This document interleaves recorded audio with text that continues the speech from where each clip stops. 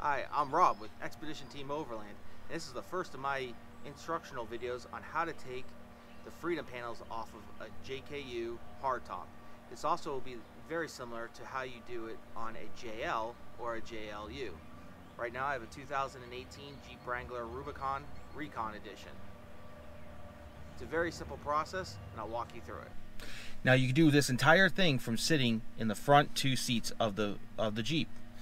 First, what you're going to have to do is to pull your head visors, sun visors, down and to either side.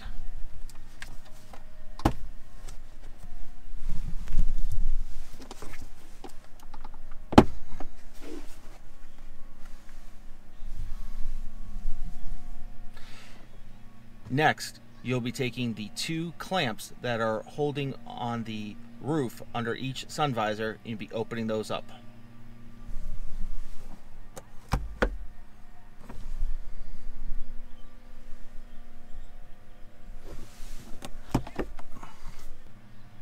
Next, there are 4 locks that you unlock using your hand.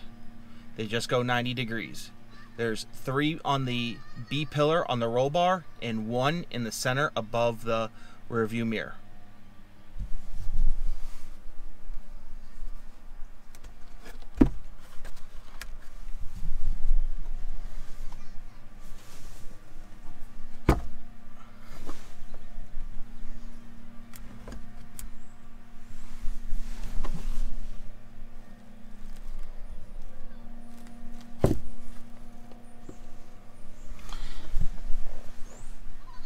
The next part of this, you don't need a special tool to use, but it makes it easier.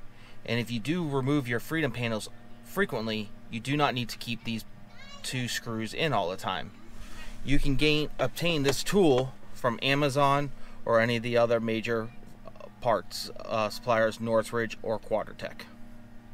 I will leave a link in the description below.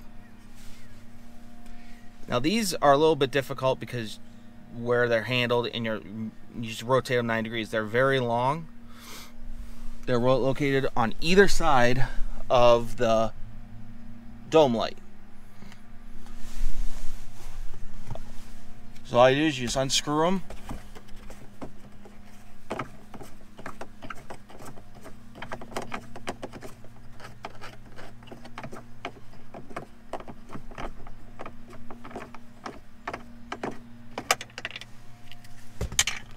And now with the tool.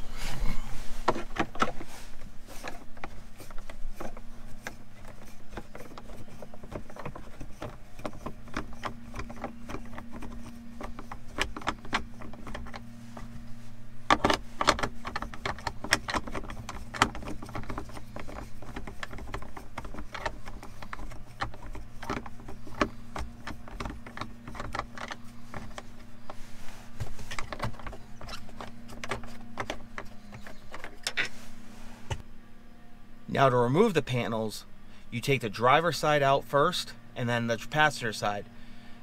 The driver's side, there's a lip and the driver's side sits on top of it. To take them off, it's easier to remove them from the outside than to bring them from the inside. So let's go outside to remove the panels. So now I'm on the driver's side. Put your hand underneath and push it up. And the panel comes off. We'll do the exact same thing for the passenger side. So now we're on the passenger side, exact same thing. Put your hand underneath, push it up, and it comes off. Now we'll put them in the Mopar storage bag. So the Mopar storage bag for this is a perfect place to keep them so you don't get damaged or lost. And if you keep them in your vehicle, it has a strap for it to be strapped around the back seat while it stays in the cargo area of the 4-door Jeep Wrangler. Let's put them in. This is a little bit more of a tricky side to put them in. Just takes a little bit of practice. So the Mopar storage bag is laid out in the same design of the panels. Now you're going to put the panels outside of the panel on the outside of the bag, so the 2 insides are sandwiched each other. In the middle of the bag is a little piece of fabric that divides the 2 centers. As you can see here, you have this little piece of black fabric is what divides the two pieces for the top, for the driver's side and passenger side. So now let's put the panels in the bag.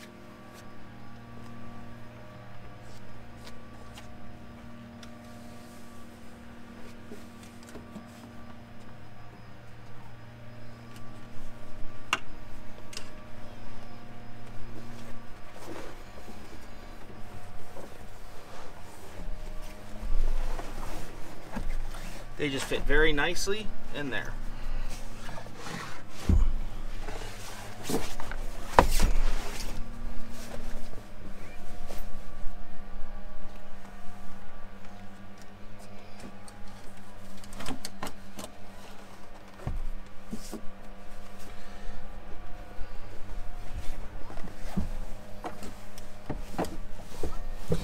When you have to get the second one in, you have to work it up and over the latches of the first one. It's a little bit of a snug fit. Once both panels are in,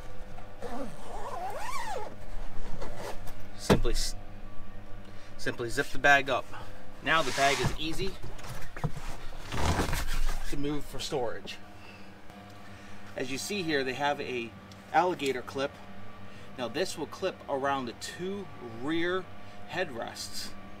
This will be facing the inside of the back seat.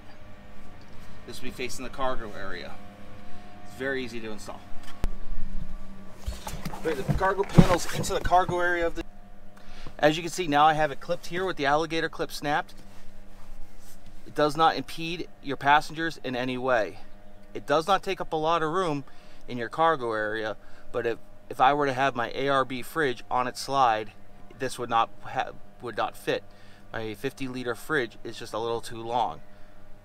So in this case, I'd have to put the panels in another location, preferably in the back seat, which would impede you bringing passengers with you. Let's go take a look at how it looks from the cargo area.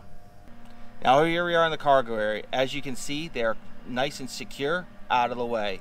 They do not take up a lot of room, so just around town, it's a great location. If you're out on the trail with all your trail gear, refrigerator might take up a little more space, so you just need to plan ahead for that. For installing these back on the Jeep, very simple process. Same way, just remember you need to put the passenger side on first, as the driver's side lip overlaps the passenger side for weather sealing.